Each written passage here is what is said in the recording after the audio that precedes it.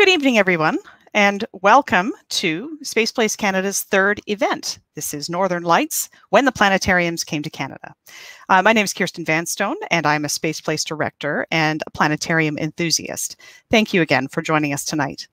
Though we are at opposite ends of a YouTube feed, please interact with us. If you are logged into YouTube, use the comments to make comments or ask questions. I can see them here in our broadcast studio, and we'll pass them along to our speaker. You can also reach us on Twitter, which is at SpacePlaceCDA, with comments and questions. And if you'd rather not do that publicly, you can email chair@spaceplacecanada.ca. We may ask you some questions too, and if we do, please use the YouTube comments box to answer them, or to generally show off your planetarium knowledge.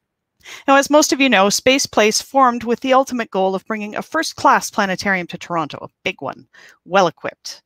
We are building support through virtual planetarium activities, and if you haven't yet, please do visit our website, spaceplacecanada.ca.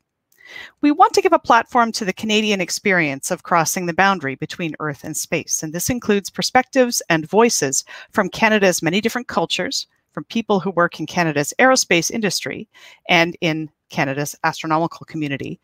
We also would like to make sure we include voices, as I said, from many different cultures, and including those that are Indigenous to these shores. Now, most of you are here tonight because you, like us, had a transformative experience in a planetarium at one time or other. Now, my goal is to bring that experience to my children, and currently to do that, we have to travel outside of Toronto. Now, don't get me wrong, there are some really good small planetarium domes in Toronto, including the first one I ever worked at the Ontario Science Centre. But there's nothing like sitting under a large dome, gazing up and taking a mental wander through the cosmos right in the middle of the daytime. Or, you know, whatever else you might have done under a planetarium dome. If you had an experience in a planetarium in Canada, chances are that our guest tonight had some part to play in it. And I'll get to that in a minute. But I did want to thank those of you who became members of Space Place at our inaugural event last January. And you may have participated in our annual general meeting and been to some of these events. We've had two before this one. You, like us, believe that a good science visualization theater belongs in Toronto. This is, after all, the center of the universe. And I'll apologize once again to my friends who run the actual center of the universe, which is in Victoria, British Columbia. But I do have some membership news for you. If you joined for 1 year, it's actually time to renew. So I'm going to show some slides to show you what we have on offer. So let's see here. Whoop, I'm in the wrong part of my slides. Here we go. Going back up. There we are. Okay, so to renew your membership, we are asking for $50 to renew. And this is a limited time offer. If you renew tonight, we'll send you one planetarium music download card. So if you ever attended McLennan Planetarium, this card will allow you to download music from two of the composers who used to do music for McLennan Planetarium, including an Academy Award winner, Michael Dana. Whoop, and that's not working very well. Let me go back here. Okay, here we go. This is not going smoothly. If you renew your membership for $50 and add a $25 donation, we'll add this stylish Space Place face mask. You don't have to turn into Henry Lowton, our chair here, who was modeling it for you, but this could be very handy over the next few months. This is, of course, in addition to the Planetarium Music download card. And next, let's see if this works. For $100, which is a membership renewal and a $50 donation, we'll add to the download card and the face mask the book Earthling's Guide to Outer Space by Bob McDonald. Some of you may already have that, but if you don't, you can always get a copy for yourself, or perhaps a new copy for somebody you know. So if you are interested in doing that, you can send an email to chair@spaceplaceplanetarium.ca, whoops, to arrange for that. You can also, if you don't want to become a member, you can just donate to Space Place Canada. And if you donate $25, you get the download card. You donate $50, you get the download card and the mask, and $75 will throw in that book. Okay, so if you'd like to do that, again, you can actually go to spaceplacecanada.ca and click donate by PayPal, or you can send an email to chair@spaceplacecanada.ca. If you are interested in becoming a member and are not one right now, you can send your interest in an email again to chair@spaceplacecanada.ca.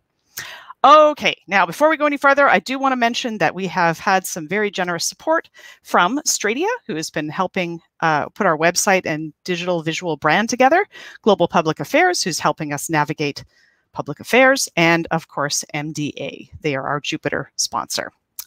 Now, I want to get back to this evening's festivities, and I'm going to be introducing the person who is at the center of our program tonight. I just got to find myself here. I first met our speaker tonight at an International Planetarium Society conference, and then he visited the planetarium where I was working in San Francisco. And I ended up taking him up as part of a small group observing the Leonid meteors in 1999. It was when they stormed. It was very, very impressive. So I always remember Ian was on that event with us, and that was pretty cool. But back then, didn't really have quite a handle on what sorts of things Ian had done and the contributions that he has made to the museum and cultural sector. So he is now a consultant, and he helps to make museums and science centers and planetariums better places to visit. And he has extensive experience in public project planning, conceptual strategic planning and management of public projects in cultural and educational organizations, museums, planetariums, science interpretation centers, all with an emphasis on creative thinking, exhibit development, production management, feasibility, governance, a whole bunch of things.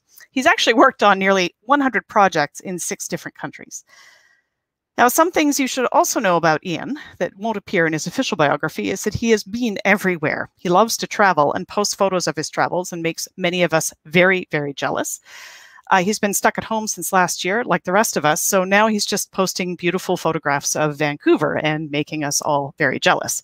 That is where Ian lives. But relating to our event tonight, Ian was the first director of Canada's first public planetarium. I would like to say, if you know the name of that planetarium, put it in the YouTube comments and see if you can impress your friends. Well, you're going to hear it anyway in just a second, because I want to tell you that there's a little bit of news from that stint as the first planetarium director in Canada. Ian has had, and I'm going to share my screen again, has had a street named after him. So the road going up in front of this planetarium is now called Ian McLennan Way. So how many people do you know that have had a road named after them? So here's a photograph of Ian.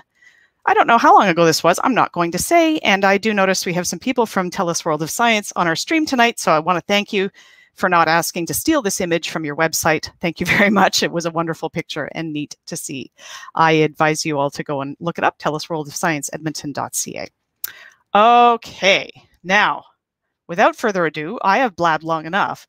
So I am going to leave the screen now and turn it over to our planetarium impresario, Ian McLennan, who is going to take us on a tour of the early planetariums in Canada. And then I'm going to come back on and we are going to chat for a little while. I get to ask all the questions that I've wanted to ask Ian for all these years. And then we will take some questions from you again through the comment box in YouTube. So over to you, Ian. Thanks, Kirsten. And it's a real pleasure to be here with everybody and to engage in a conversation about the whole idea of establishing a new planetarium in Toronto. Toronto is a major city in the world, as well as in Canada, and it deserves to have its own major planetarium. It once had one, and I'll talk a little bit about that in a few minutes. But it hasn't had one for several years, except for the small planetariums that Kirsten mentioned. And those, incidentally, have some significance as well. And we wouldn't mind talking about that in a subsequent Space Place event. But the focus of tonight's presentation is basically on the major planetariums that have been established in Canada, most of them going back to the 1960s when the Canadian Centennial was taking place. So I'm going to share my screen right now and engage in a presentation that will take you, I hope,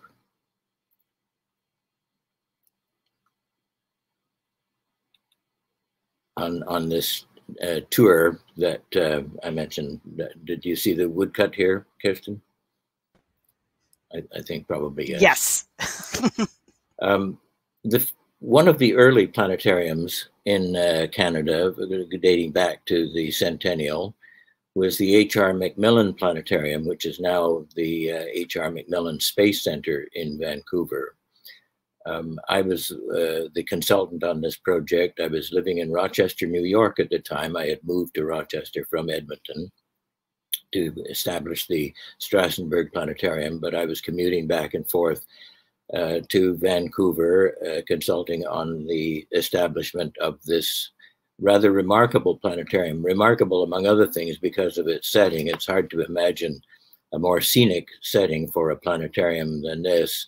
I think Rio de Janeiro might compete, and a couple of other places, but this is a really amazing place. Now, among other things, the planning for this planetarium was difficult. There was an architect on it who had a fixed idea about the format of the building, and he said, "You put your bloody toys wherever I tell you to put them." and I've since worked with architects who are a little bit more accommodating than that. Nevertheless, we did come up with a really important set of innovations as far as the theater is concerned. We lowered the spring line of the dome, just like we did in Rochester, so that you came into the theater underneath the lip of the dome through a tunnel. And we put the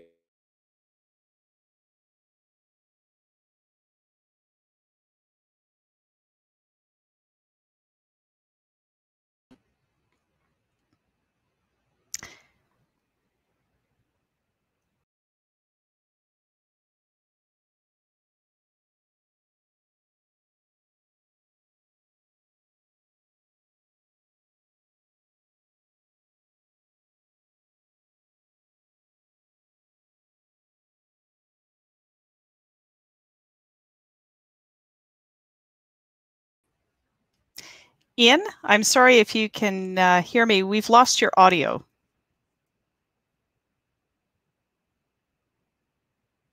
While Ian works that out, I was typing away in the chat that, yes, this is a solar system. Thank you very much for noticing, Rocky.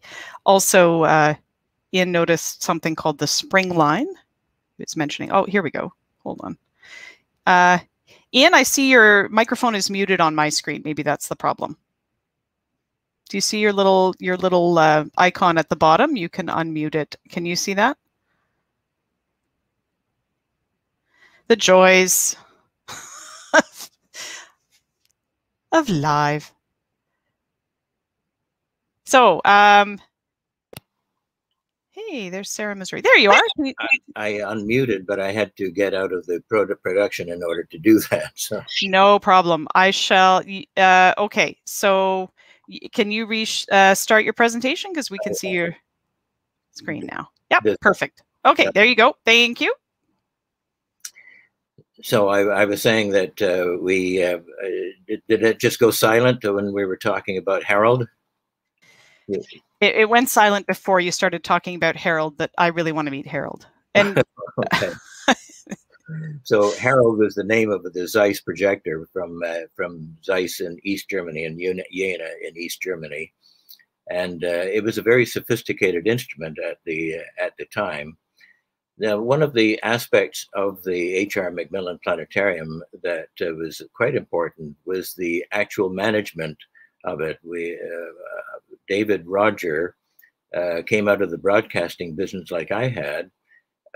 He started in Edmonton, in fact, and moved to Vancouver. He actually was negotiating with both Toronto and Vancouver at the same time, and had decided that whichever offer came first, he would pursue, he would go to. And the Vancouver offer came in a day before Toronto. And I've often thought that the whole Toronto planetarium scene would have been completely different if David had moved there. David was, because he came out of the broadcasting and promotion field, he put a great deal of emphasis on on the production aspects of the shows, as well as public notice and promotion, and that it stood very well in terms of the visibility of the planetarium. At the same time, in Vancouver, there was planning underway for Expo 86. And one of the features that was being planned for Expo 86 was a preview center. And this preview center opened in 1985, prior to the exposition in 86, and had an Omnimax projection system in it. And that still is in operation today, but is undergoing some renovations. And when the renovations are complete, it will have planetarium capability. And so it will be interesting to see how this meshes with the programming at the H.R. McLennan Planetarium and Space Center. As Kirsten mentioned, the first planetarium in Canada was the Queen Elizabeth Planetarium, which was built in 1960 to commemorate the visit to Edmonton in 1959 of Her Majesty Queen Elizabeth and Prince Philip. They planted a tree in Coronation Park because the planetarium wasn't completed at that point. And later on, the planetarium was constructed. And a couple of weeks before the opening, everybody began to realize this was going to be a bigger deal than everybody thought. It was going to be operated just by volunteers from the Royal Astronomical Society. And so I was approached as to whether I would be interested in taking over as the director, and I did take it on. There's a long story behind that. But we didn't know what we were doing at that time. We made a lot of mistakes in the planning. We ordered a very simple dodecahedron planetarium projector from the Spitz Company in Yorkland, Delaware. It wasn't terribly sophisticated, so we surrounded it with all kinds of special effects and sound effects and lighting, and had a composer to do special music, and all of this thing came together in a dramatically short period of time. But it was the shows were very popular, and the planetarium itself was popular, so much so that later on it was decided that a new facility had to be built, and with the help of John Holt, a visionary at the time, the late John Holt, planning was underway for a new center, the TELUS World of Science in Edmonton, which was opened in 1984. And in that facility, there was a space theater, the Space Theater. Since then, Alan Nursall has taken over as the director, taking over from George Smith, and both of them were visionaries who planned for the continuation of the operation of the Ziegler Space Theater, as well as new facilities, including the Northern Arctic Center and other features that are including a temporary exhibition gallery. The Ziegler Space Theater was a very sophisticated theater of its time. John Holt planned a theater that borrowed ideas from a lot of the major planetariums, including Rochester, San Diego, many other places, but he put his own stamp on it as well. And since then, it has been upgraded with new dome and new seats, and it's quite an elegant facility. And as you can see, it doesn't have a Zeiss projector anymore. That Zeiss projector will now become a feature in the exhibition area. And we hope that that will become an attractive feature and part of the history of the place. And of course, because the projector has been removed, you can do theater in the round and have presenters right in the middle of the audience. And one of the aspects of the Space Theater in Edmonton that I'm particularly fond of is contemporary programming that includes reference to indigenous sky lore and many other stories that that typically are forgotten in planetariums. They tend to dwell a lot on the ancient Greek constellations and don't concentrate enough on the indigenous stories from our own past. About 300 kilometers south of Edmonton, there is, of course, the city of Calgary didn't want to be outdone and wanted to build a major planetarium, and eventually built a planetarium to celebrate the centennial of Canada in 1967. Jack Long was the architect of this, and he designed a piece of architecture that people either loved or hated. I loved it. I thought it was great. But a lot of people didn't like the bunker style of the building. It was a difficult building, actually, to work in and work around, as I will mention in more detail in a minute. The concrete bunker style was eventually altered somewhat by an architect, Bill Chomik, a local architect, who became quite transfixed about the idea of planetariums, and I'll say more about that in a moment. But he added splashes of color, as well as addressing some of the deficiencies of the inside of the building, and managed to create a space that worked a lot better. And eventually it was decommissioned as a planetarium, and Bill Chomik was the architect and chair of the Contemporary Art Society of Calgary, and the planetarium was eventually turned into a contemporary art center, and then it was replaced by a whole new science center, TELUS Spark, in Calgary, that Bill Chomik was also involved in as far as the theater itself was concerned. And this was a project that was spearheaded by Bill Peters, a visionary Calgarian who spent many years promoting the idea of this new science center to replace the now aged and defunct science center at Miwata Park. One of the features in TELUS Spark is a giant screen theater that has a significant raked floor and about 188 seats. And it was a theater that was very often used for a combination of live events and pre-recorded events, and sometimes live events that were tied into astronomical or space events. And some of these were produced and hosted by a well-known amateur astronomer, Alan Dyer. And these were extremely popular and actually form a model for planetarium programming where you can combine these live and pre-recorded events. Farther east, the Manitoba Museum built a planetarium also in connection with the centennial of Canada. This was opened, I believe, in 1968. Every time I see this image, I get a little angry because I wanted to be the consultant on this project, but they insisted on hiring a PhD astronomer from the Hayden Planetarium in New York. And he saddled them with a 1939 design for the planetarium that where there was no elevator for the projector, and the dome was very high. There wasn't a horizon you could look across. You had to look up out of a well. And so I always got a bit angry.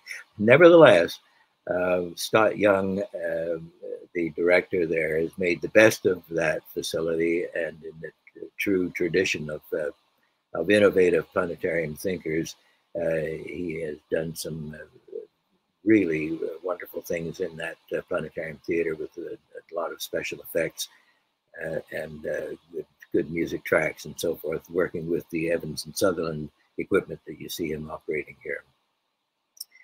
Going further east, bypassing Toronto just for a moment, the Dow Planetarium in Montreal was established also in that same period. The late 1960s was a very rich period for planetariums in Canada. It was the beginning of the space age, and so there was a lot of interest in that.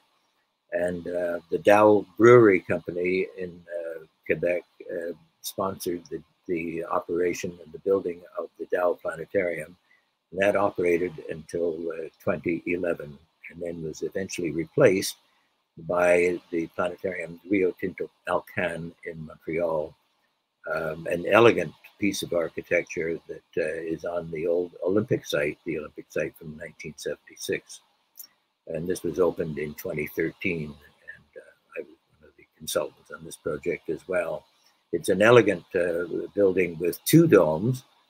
One dome was kind of the science dome, and it was a more traditional planetarium with concentric seats and a Konica Minolta star projector, augmented by once Skyscan and then Evans and Sutherland digital equipment. And the second dome was more of an art experience, where they didn't concentrate so much on pure science, but took you on fanciful tours of the universe, including the fact that you could sit on these bean bags and relax and got a wonderful experience. Further east still, Discovery Center in Halifax had ambitions for taking over an old power plant in Halifax, and also wanted to include a planetarium dome. And so we constructed a small dome, but a lovely dome facility with tilted rake seats, and a facility that includes, again, Evans and Sutherland equipment, digital equipment, no classical star projector. Those star projectors are not really necessary now, although some of us like the idea of a hybrid where you have the star projector and digital equipment. So let's go to Toronto, and there is both a sad and a hopeful story about planetariums in Toronto. And around the same time that I've been talking about, in the late 1960s, there was a gift from Colonel Sam McLennan to build a planetarium for the city of Toronto. It was donated initially to the University of Toronto and then to the Royal Ontario Museum, and this planetarium was constructed. It featured a very large 23-meter dome and a Zeiss Jena projector and something in the order of nearly 400 seats. It was a mammoth theater. It was next to a subway stop, and so it should have been extremely popular. The programming varied a lot. Sometimes it was quite pedestrian, sometimes it was good. But in the end, the planetarium didn't have as much of a political backing as it might have had. And when the ROM decided to close it, I think they wanted to get their hands on the endowment. There wasn't as much public outcry as there might have otherwise been. Another aspect of planning for Toronto was affected by the advent of Ontario Place, which came on stream in 1971 and featured, among other things, the Cinesphere, the giant dome that was the largest movie screen of its kind in the world at the time. And that was the world's first permanent IMAX theater. It featured a projector that had been premiered at Expo 70 in Osaka in Japan, and then brought back to Ontario, but that was made Toronto the first permanent IMAX theater. And this was a derivative of Expo 67. There was, of course, Expo 67 was a seminal event in Montreal, where all the 120 countries came together and had major pavilions. And it was the beginning of the explosion of the audiovisual age as well.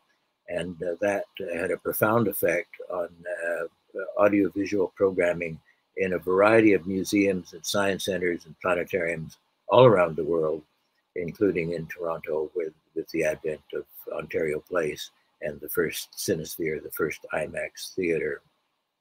Meantime, the Ontario Science Centre came along, and also in the centennial period, and was one of 17 hours. One of the two significant science centers in the world at the time. One being in the Planetarium in San Francisco, and the other innovative one being the Ontario Science Center. You can make an argument that the old museum, the Deutsches Museum in Munich, much earlier, was one of the progenitors of science centers, but that was more of a technology museum as opposed to a modern day science center.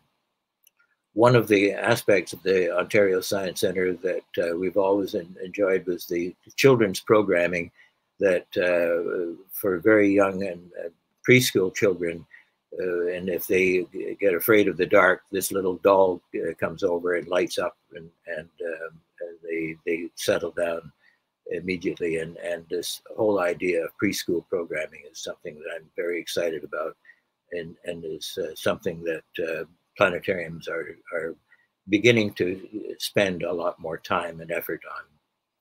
I'm just going to go beyond Canada for a little bit and talk about the planetarium scene elsewhere across the border and across the world. 4 of the major planetariums that have attracted a great deal of attention in the United States are the Hayden in New York, the Adler in Chicago, that goes back to the 1930s, the Griffith in Los Angeles, that underwent a major $70 million, 100 million Canadian renovation several years ago. Most of that doesn't show up in the picture because a lot of it was underground to protect the architectural purity of the building. And then the California Academy of Sciences in San Francisco.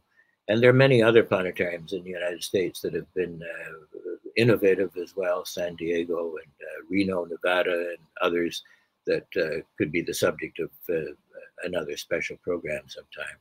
If we look farther afield, there are major happenings taking place in planetariums, particularly in Asia. Almost all the major Asian cities are building new planetariums. There's an existing one in Shanghai anyway, but this major new planetarium, it's probably $500 million in value, is going to open next year and will be will make a huge splash when it comes on stream. Another one of the sophisticated overseas planetariums is the Eugenides Foundation Planetarium in Athens, Greece. Our friend Bill Chomik has worked on that one as well, working with Dennis Simopoulos, and Bill and I worked together on that project. And then going farther afield, there are very sophisticated planetariums. The new, now nearly 8 years old now, the renovated Moscow Planetarium, which goes, the original one goes back to 1929, but they did a splendid job of recasting that planetarium, especially in the exhibition area. The exhibition is absolutely beautiful. The Hamburg Planetarium stands out in terms of its programming. It has, throughout the day, in non-COVID times, of course, it has children's shows and little circuses and opera and debates and all kinds of really exciting programming, as well as astronomy shows. The St. Petersburg Planetarium is one of the largest in the world. In fact, at the moment, it's the largest in the world. It'll be supplanted by Shanghai, but it will be the host of the 2022 International Planetarium Society Conference. And in Tokyo, a city I'm quite familiar with and visit often in non-COVID times, there are 29 major planetariums in Tokyo alone. This is one of them, the Konica Minolta Commercial Planetarium in downtown Tokyo. So it's a big planetarium world out there. Get with it, Toronto. It's time to build a proper one in the city, and I think it's well overdue. With that, I will turn the mic back over to my friend Kirsten. All right. 29 in Tokyo? 29 planetariums in one city. Wow. But you were telling me the population of Tokyo is Canada in a city, right? The population of Canada, yes. But do we have 29 planetariums in Canada? No, I don't think so. No, I don't think so either. If anybody... There are more than 29 if you consider small ones in Tokyo, but these are 29 major planetariums. Yeah, it's incredible. So we have a lot of work to do, as you say. I just want to remind everybody who's watching that Ian and I are going to have a little conversation because I put this together. I get to monopolize his time for a little while. But if you have questions for Ian, please do put them in the YouTube comments or send them to chair@spaceplacecanada.ca. I believe I actually have that written down here. No, I don't. All right. Well, there you go. You can also send it to Twitter. There's our Twitter account, Spaceplace Canada CDA. And if you want to send a question by email, it's chair@spaceplacecanada.ca. Or you can also put them in the YouTube comments. All right. So, Ian, I wanted to. I worked in the United States in the planetarium at the California Academy of Sciences before it got all fancy and new. I haven't been there to see the fancy new one yet, but the old one was pretty cool. It's a whole story. Yeah. But in the United States, there's the story of the Sputnik kind of launching a bunch of facilities like planetariums, many of them smaller, in schools and things. And of course, Sputnik, does anybody remember what year it launched? I'm not going to wait for you to put that in the comments. It was 1957, right? Yeah. October 4th. October 4th, right. So by October 10th, there were a bunch of planetariums in the United States. Did we see a similar kind of blossoming here, or do you attribute the rise of the planetarium in Canada to something different? I think that was somewhat unrelated in Canada, although there was a great deal of interest in the space age generally. I don't think the Soviet thing scared Canada as much as it scared the Americans.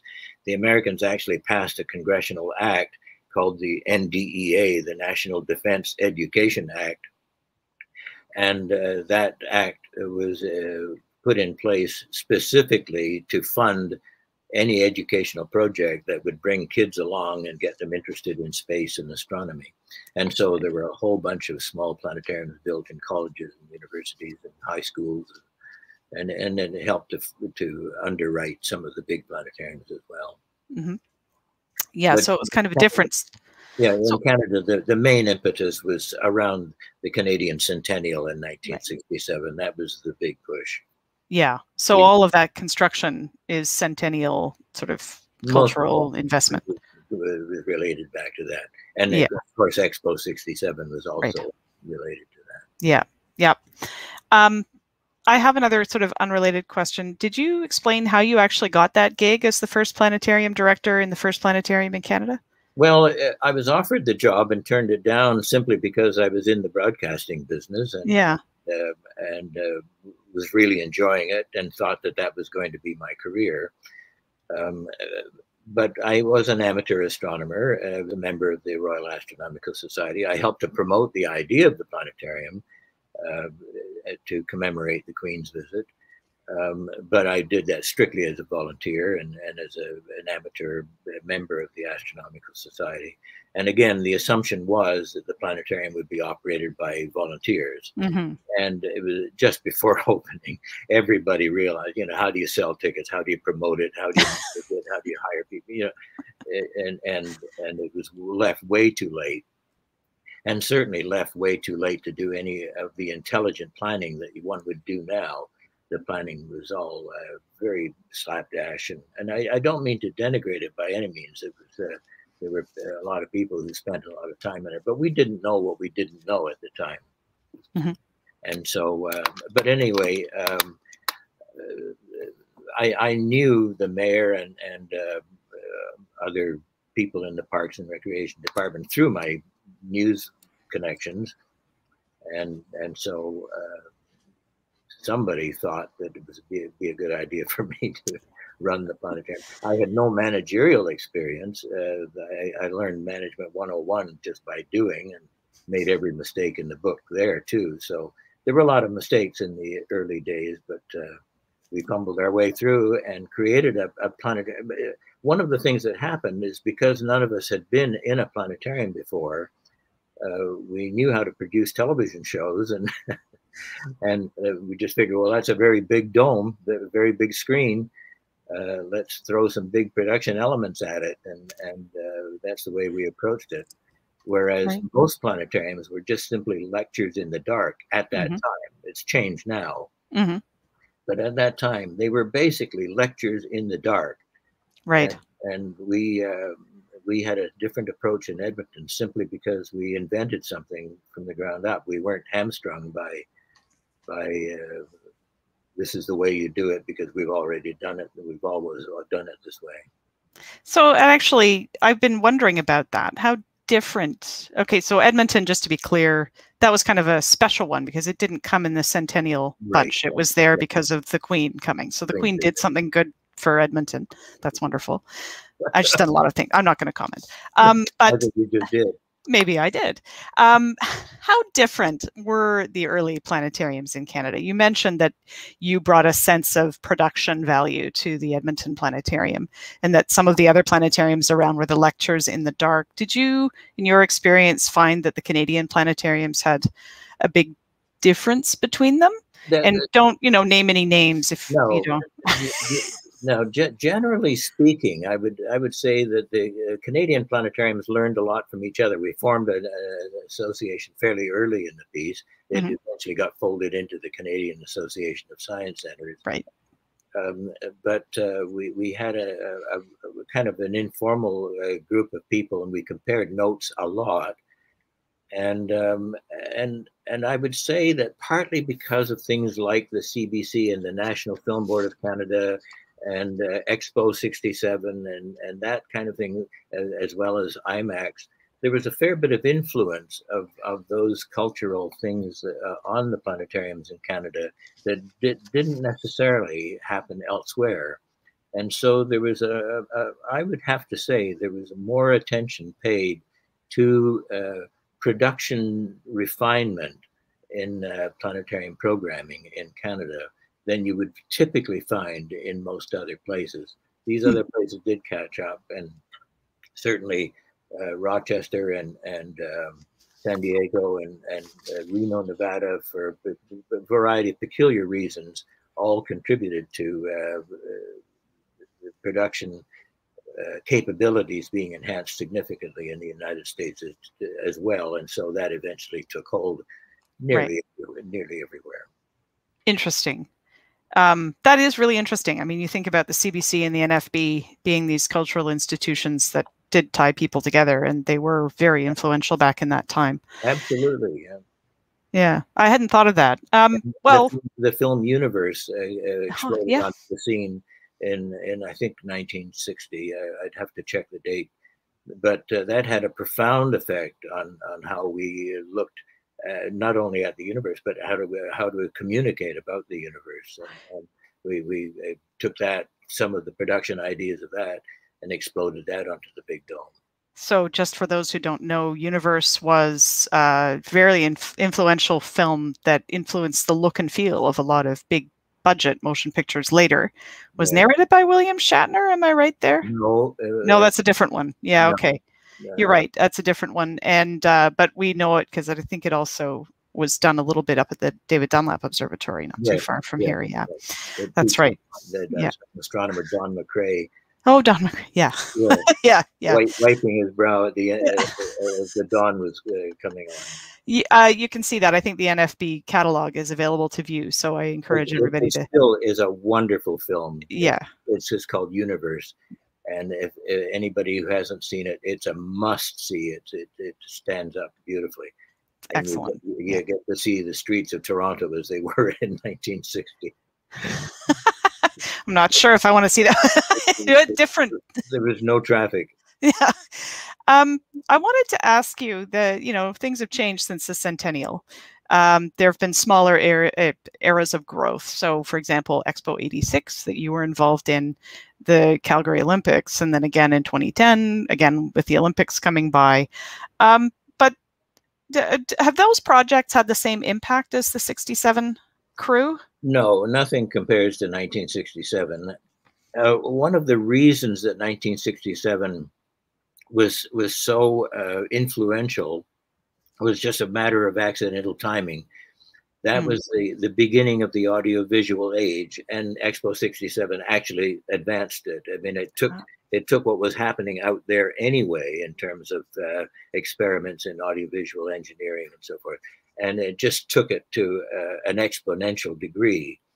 And that explosion was just a happenstance in time and place. It all happened in Montreal at Expo 67. And if you revisited any of those things now, they would actually appear quite quaint.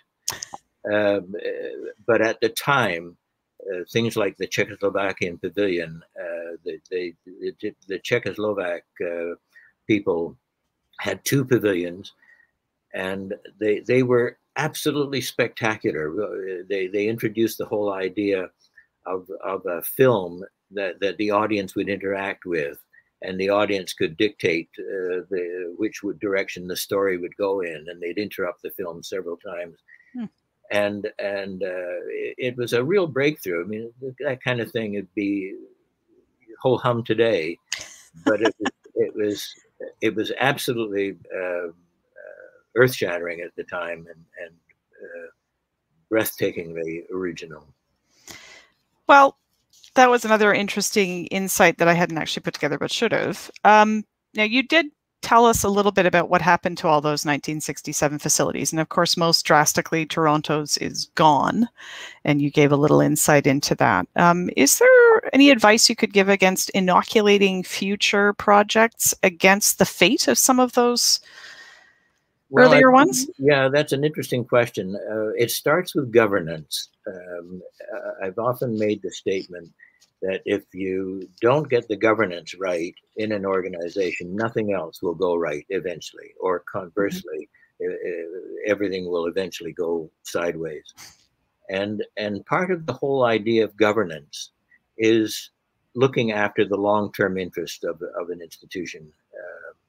And so the responsibility of a board, I get really frustrated at boards that meddle in day-to-day activities and dictate the director do this or do that.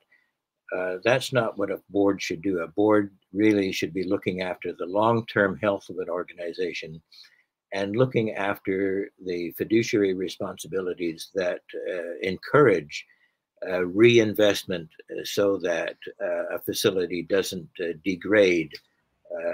If a facility degrades a little bit, you can fix it up.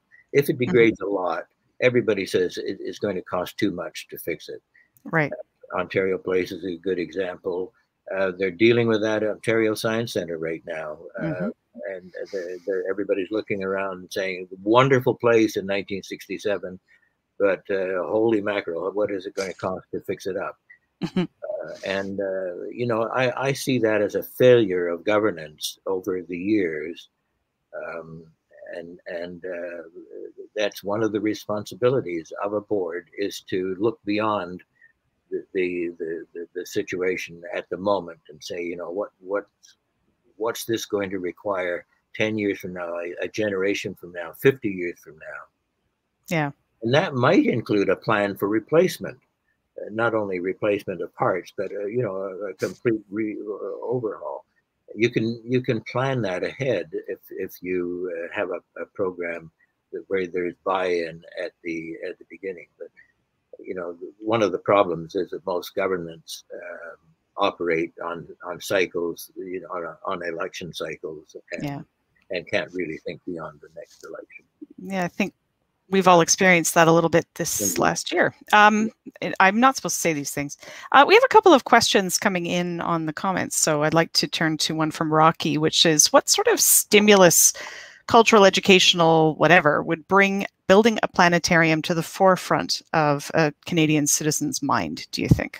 In Toronto, presumably, right? Well, let's say in Toronto, because that's what we want, right? And interestingly enough, there are plans for a new planetarium in Victoria. Our friend David Leverton has a big plans there.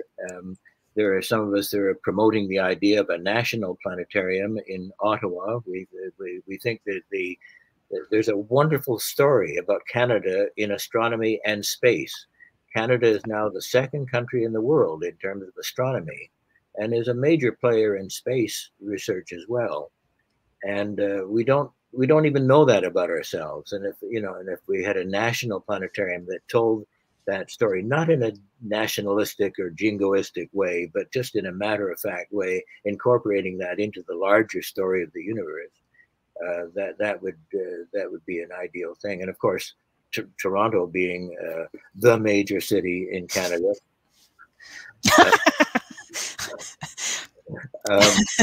It deserves a planetarium that tells part of the national story as well, because there's so many visitors to Canada, to Toronto, that come from elsewhere, right. either from elsewhere in Canada or from other countries. So it would be a good place to help tell that story as well. I don't know if that answers the question. Well, I mean, I think, the question is, how could we, I don't know. You and I have discussed this. Do we need another 1967 kind of push to fund? We could use one. We could use one.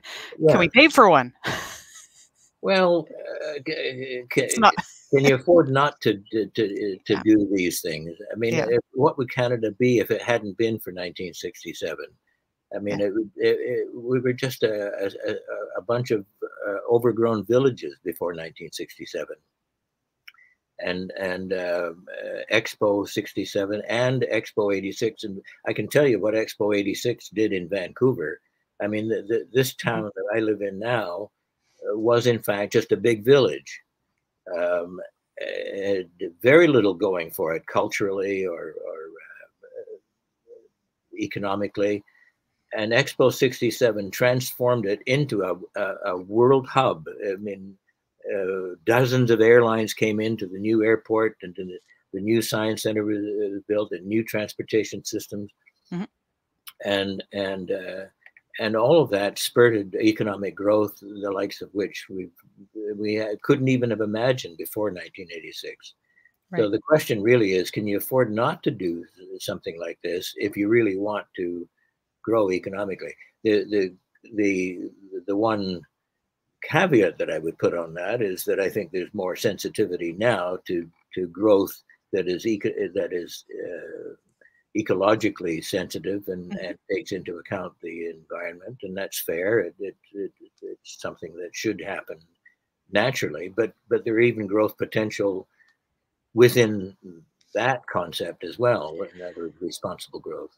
For sure. I mean, Science World BC has done a wonderful job of incorporating that kind of thinking into their projects. We had another question. Well, here's the million-dollar question. What do you think the probability of getting a planetarium in Toronto in the next decade is? Maybe we should do a vote. Everybody put your comments and your chances in the comments and see what you think. I can't see it not happening. Toronto and Sydney, Australia, are the only two major cities in the world that don't have a significant major planetarium. And I've been involved with the project in three different projects in Sydney, trying to get a planetarium happening there, and all kinds of reasons that hasn't happened. But we're in good company anyway. Toronto should at least beat Sydney and let Sydney be the last. Okay. So I don't know if anybody wants to weigh in on that. I hadn't thought of that before, but there's a challenge out there. Let Sydney be the last city in the world not to have a major planetarium. And they've got a big, beautiful observatory in the downtown, even. Lovely old observatory going back to the 1700s. And it's with just great exhibits and lovely. It's a small facility and it's cramped and it's in the rocks and it's, away from the downtown area, and it's hard to get to. And is it? I always got there okay, but okay. No, it's just not on a major transportation route, and there's no parking. Yeah. Oh well. Yeah. We had another from Winta who wondered how you would describe a sustainable planetarium. So I guess I don't know if Winta means ecologically sustainable, but I suspect Winta means something more like what's the model to operate a thing so that it doesn't dry up? A really excellent question. And I think that here is where the Americans do have an edge on the rest of us, because it's partly their tax structure and partly their mechanism for handling private donations and philanthropy. But you take planetariums like New York or the Adler in Chicago. Los Angeles is different. That's run by the city. and the city just accepts that as part of its tourist responsibility. But the Adler is a good example in Chicago. First of all, they do, now they've gone through a bad patch, and COVID has really complicated things, and they've had to lay off staff and everything else. But if you look at the normal operation there, they have really well produced programs. They have excellent staff. They have excellent docents. And they have excellent public services, really good cafe, and a wonderful place to view the city, and all of those things. And so it's a major tourist destination, and it's in a cluster of places that has other museums, you know, aquarium and so forth. All of those things together mean that it's commercially viable. And on top of that, they've got an excellent donor base, and they've got an organization that pays a lot of attention to its donors and sponsors, as well as the gate revenue and so forth. So that's the model really to aspire to, is some combination of public funding, but as much concentration as possible on gate revenue, and doing such a great job that everybody wants to come and doesn't mind spending a good, at least the value of a movie ticket, and sometimes more. Yeah, you know, that should be kind of the baseline. Yeah, it's not cheap these days. No. But yeah, Griffith is a wonderful spot. So is Adler. I mean, there's some really good examples in the United States that we could see. We had another question from Leo of what your top 3 design considerations for a planetarium would be. So this may be a little more in the actual design of the place. So you mentioned a few of the things that you should have around it. A good cafe, I would definitely agree with. Any other things? Well, I would start with the public amenities. It has to be a place that people are comfortable in. It has to be a place that's attractive, that's either really beautiful or remarkable as a piece of architecture that attracts attention. When you look at what the museum in Bilbao did in Spain, that transformed this sleepy village into a major tourist hub, one museum. Inspired growth of major airport and highways and all kinds of infrastructure and everything else. So making sure that you've got something that's attractive and deals with the public well, you know, in terms of the amenities. The second major thing would be the technical and programmatic aspect. And that's partly a design issue, and it's partly a staffing issue. You have to have the right kind of directorship and staffing that doesn't treat it as an academic institution. Having academic background is fine, and one could even argue essential. But to let that dominate over the business of creating programmatic events and shows that the public really want to see, and having technical facilities that can grow with the technology, that can be adapted to new technology, that take advantage of new technology. There are no fixed ideas in my book as far as whether you have tilted domes or one-way seating or concentric seating. There are simply arguments for and against everything that you can think of as far as a format for a planetarium. And so the trick is to have people who understand that process and make intelligent choices, knowing what the pros and cons are of all the choices you make, and make the choices deliberately. And then once you make them, then you make the best of the choices you've done. There are no absolutes in terms of what works or what doesn't work. A lot of people do have preferences or believe very strongly in one thing or another, and that's fine, I guess. But I think it's better to keep an open mind in terms of planning, and look at the particular circumstances of any given situation in terms of what else is available in the immediate area, and where the technology is going, and other trends, and simply plan around those parameters rather than having a fixed idea about what I like better than some other.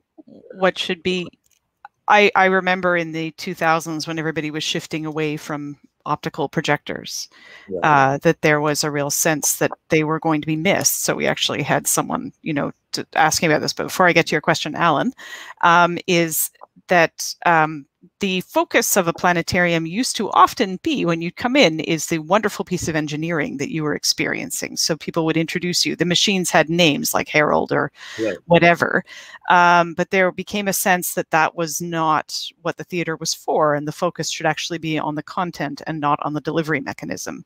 Do you think that's still true? Do you think people are we all a bunch of gearheads that really like to talk about our motors and light bulbs and stuff? Well, interestingly enough, when we were building the planetariums in Rochester and Vancouver, there were arguments about putting the instrument on an elevator, and there had been planetarium instruments on elevators before in Pittsburgh and in London. London, they wanted the planetarium projector to be in the lower foyer when people came into the building, and they would see the projector in this glass cage and be awed by this piece of machinery, and then later on it would come up into the theater as kind of a gimmick. And I hated the idea. I thought that was a dreadful thing, because it put the emphasis on a machine, not on the universe.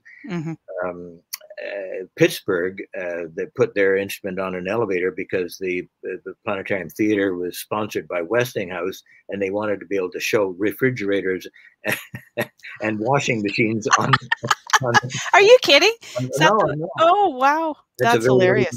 Little known story. And so they wanted to get rid of the instrument. In Rochester and Vancouver, our strategy was completely different. We wanted to have no emphasis on the machinery at all. You couldn't see any of the auxiliary projectors. They were all hidden. The Zeiss projector was hidden. The idea was that when it got dark enough, all of a sudden it would just slip into view, and all of a sudden you'd have the starry sky. And that would just appear out of absolutely nowhere, and so there was a complete de-emphasis on the machinery. We even had the instrument. That was the original place where we had the instrument painted blue, because we wanted the blue to be camouflaged against the blue sky of the late daylight. I didn't know that. That is completely new fact for me. I just thought that was like a design quirk of Zeiss at the time. Zeiss, your fault. That was my fault. Zeiss fought us on that, and just said they wouldn't do it. And we said, well, we'll go to Zeiss Jena, and they will do anything. Yeah, I bet. For hard currency, they would do anything. Just for those who don't remember, Jena was in East Germany, so they were struggling. Zeiss Oberkochen was in West Germany. And Zeiss Jena was in East Germany. And until Canada came along, everybody from the Soviet bloc bought from Zeiss Jena, and everybody from the Western bloc bought from Zeiss Oberkochen. And then Vancouver, Toronto, and Calgary all went with the East German Zeiss, because they were more amenable to making changes than the West Germans were. And there's a story about Rochester too. I managed to get a congressional act or an act of Congress that would allow us to buy an instrument from East Germany if we could prove technical superiority. And that was what we were able to hold over the West Germans and get a better deal, and including getting the instrument painted blue. So they bowed to the pressure of the U.S. Congress. Well, we didn't. Well, we didn't have to use that, but we had it in our back pocket. Planetarium diplomacy. I like it. Yeah. We need more of it. That's a fascinating story. I had not heard that ever. We were playing hardball at the time. The Zeiss companies were very difficult to deal with, because they were very fixed in their ideas of what needed to be done and how to approach these things. We had our own ideas of what we wanted to do, and we were. How dare you? Yeah, and we were young and stupid at the time. Well, I, Here's I, it. it's very funny because yeah, I've seen a few blue Zeiss, even the small Yeah, KP3s, the little ones yeah. were blue. Yeah, Many of them were colored blue after that. after that, and Gotos are purple, I think, aren't they? Yeah, Some of them. yes, Yeah, very iridescent purple. it's like tractors; they all have their own brand color. Right. Yeah. We have a couple more questions before we wrap up. Okay. Ellen, Ellen wanted to know if allowing for changes in technical design, which of course we have had to deal with over the last 20 years, display technologies rendered the optical mechanical projectors obsolete. So that's like a Zeiss.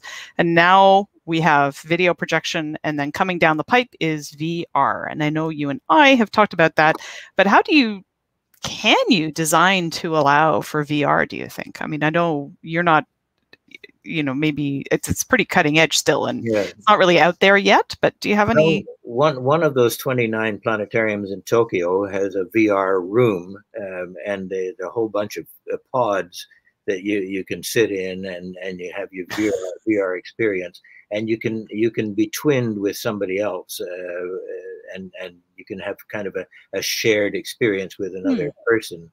That begins to address one of the major flaws of VR as far as a public facility is concerned, because it tends to be an isolating experience, whereas I think some of us are looking at planetariums ideally as a shared social experience. Right. That's the ideal. And VR hasn't solved that yet, although Tokyo kind of works around the edges of that and has something that gives you a little bit of a shared experience. Is it again almost putting the technology ahead of the purpose? Yeah, I think there's too much emphasis on the technology. The one thing that is coming along is LED screens, and that's going to descend on the business very quickly, and I think that will transform the business significantly, because at the moment, one of the problems in planetarium domes is cross reflection. It never was a problem with stars or dim images, but as soon as you put anything bright on, then you get cross reflection, and the images wash each other out. So LED direct viewing at least holds the promise of addressing that, and that has some excitement attached to it. It's a very expensive solution at the moment. But everybody is banking on the fact that those costs will inevitably come down, or you'll get more pixels per dollar as time goes on. It's really interesting. I remember we were looking at that almost 20 years ago at the Academy of Sciences and trying to do an exhibit with them in a globe to show different, and I think that's happening now. It is. Yes. Certainly possible. I've seen some neat art installations that use that. Yes. There's a big one happening in Las Vegas soon, and at Lowell Observatory in Arizona, where I'm working with Bill Peters now. Yeah. We've got an LED solution to one of the projection rooms that we're doing in there. It's very cool. Actually, I wanted to give you an opportunity to just mention those two big projects. I mean, they're not in Canada, and there may be reasons why, but Lowell Observatory, for those of you who don't know, is where Pluto was discovered. and Pluto is going to be a planet at Lowell Observatory, isn't it? Yeah. They don't care. It is currently a planet. Okay. A big refresh down at Lowell Observatory in Flagstaff, and then the other one a little closer to home in Wisconsin at the Yerkes Observatory. Yes.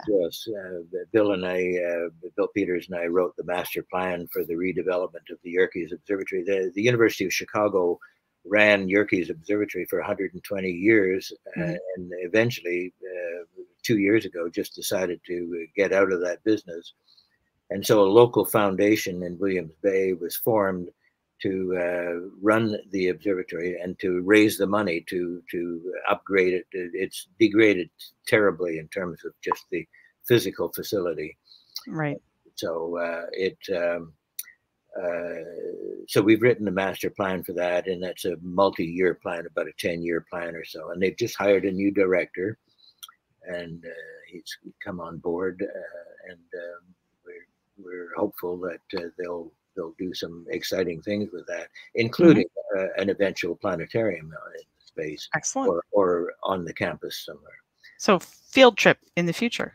Yes, indeed. Yeah. Lowell Observatory in Arizona, we've already opened the first phase of the master plan that Bill and I wrote, and that is the Geo Valley Open Deck Observatory, which is a deck with 6 very high-end telescopes on it, fixed telescopes, and a rolling roof that comes and covers them at night. And it's an elegant, beautiful facility, and that's already open.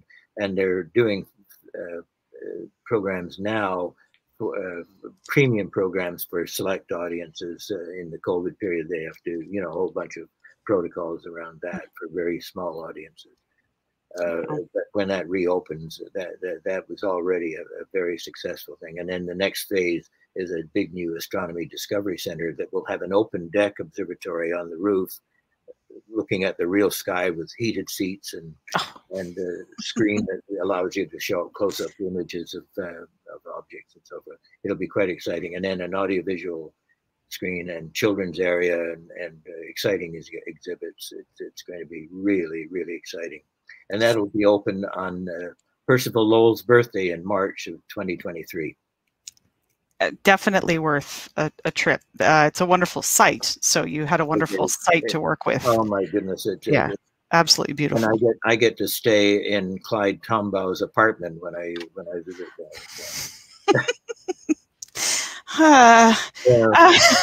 It's pretty cool. I know. When you can travel again, you'll have to send us pictures. Travel. I don't remember. Oh yeah, something about a thing that flies through the air. I don't know. We had just a couple of questions, one from the viewers and then one from me to finish up. So Ainsley would like to know if it's possible that rather than building a major planetarium in Toronto, it might be possible or maybe more practical and economically viable to build something maybe not quite as major in the outskirts. So I know this is something that we wrestle with, and I have my opinions, but we're not here to hear my opinions. Well, I'm fairly agnostic on that topic. I think that if one of the suburbs decided and they had the wherewithal and the political will and the sponsorship and they were able to pull all of that together and pull together say a medium size or even a large planetarium, that could be the Toronto Planetarium, or it could be a localized or more regional planetarium. There'd be nothing wrong with that. It's a big enough city that something in the western part of the city could serve Mississauga, Oakville, Brampton, that whole segment of things. Not to write off the rest of the city, but that you could take that approach. I think that's a question of opportunism. Is the opportunity there, and does somebody want to spearhead a project and get it done? I don't think there'd be anything wrong with that. And I don't think if that were to happen, it should necessarily get in the way of doing a major cultural educational facility in downtown Toronto. It's a big enough city, both in terms of the intrinsic population and the tourism flow in ordinary times, that you could easily justify more than one planetarium. So we agree. Yeah, and the University of Toronto is looking at a planetarium too, and absolutely. And the Omnimax Theatre in Ontario Science Centre undoubtedly at some point will have at least some capability of doing planetarium type programming. I wouldn't worry about that. I think the real question is are all of these things going to be done at such a level of quality that they justify their own long-term existence? So yeah, as I said, we agree. The more the merrier, and it would be better if everybody collaborated and shared.